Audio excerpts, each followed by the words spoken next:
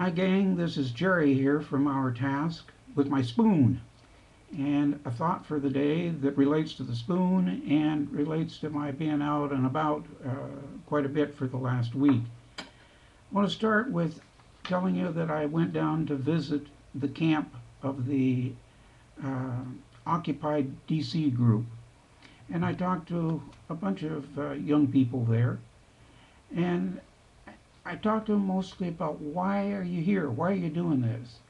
And the answer mainly is that we sense that there's some things that are pretty seriously wrong, but that our institutions aren't talking about it. And we want a place for dialogue about a full range of the big issues that are uh, impacting the future of young people. Well, that kind of makes sense to me. And so next I went around to one of the big institutions, the International Energy Agency. The IEA has just released its 2011 World Energy Outlook. So I was there covering the launch of that report. Now, these are not radicals. These are not people who get overly exercised. And when I was there 3 or 4 years ago, they didn't scarcely even mention carbon dioxide, or climate change. This year, that was different. That was big time different. They were saying, 3 or 2 degrees temperature increase, 2 degrees Celsius increase from pre-industrial temperatures on the planet. That's serious. That's big time serious. But they're saying the door is closing on a 2 degree future, that unless we begin taking actions right away, we're not going to have, young people are not going to have a future in which the temperature increase is only 2 degrees. They're looking at scenarios where it's 6 degrees or more, which is a huge, huge problem. Okay, the same week we've been having the UN climate negotiations. Again, they happen every year. And again, not much is happening, but there are a few things that are of interest.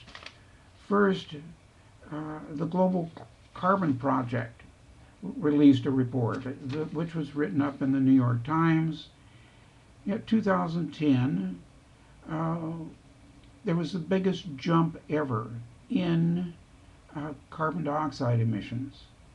That's going the wrong way. There's a 5.9% increase in carbon dioxide emissions in 2010. Okay, another big institution, China.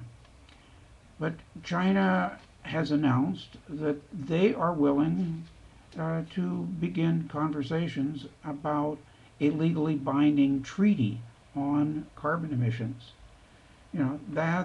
That's potentially a big progress. Um, so we got all these things going on, and how do they connect?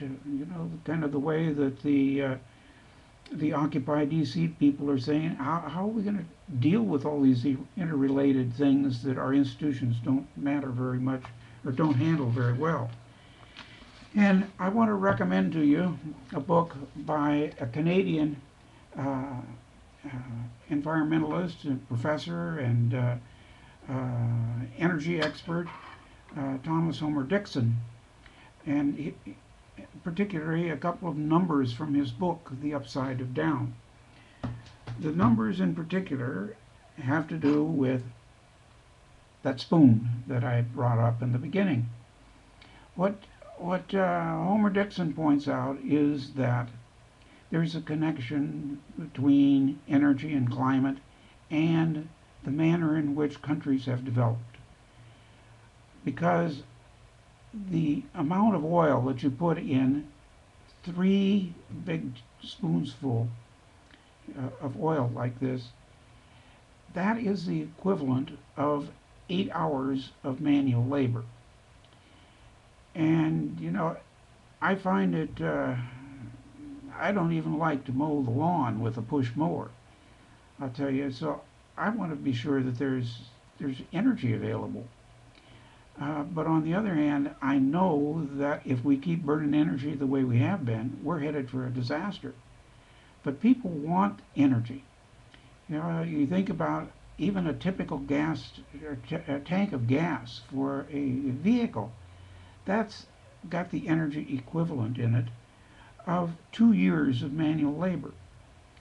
So there's a balance between how we're going to do development and 7 billion people all wanting development. That's an important issue. And the reality just seems to be that 7 billion people are not going to be able to consume energy the way my generation did. And that's kind of at the nexus of what the climate and energy and development issues are all about.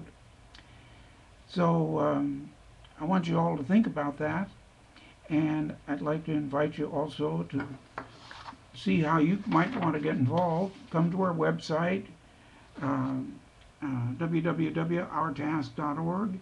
Look at the videos that we're producing, and look at the ways in which you might get involved. And also send us some comments. You know, there's a way to comment at the end of this video, and I'd love to have your comments on what you think about this connection between energy and climate and development. Okay, bye for this time.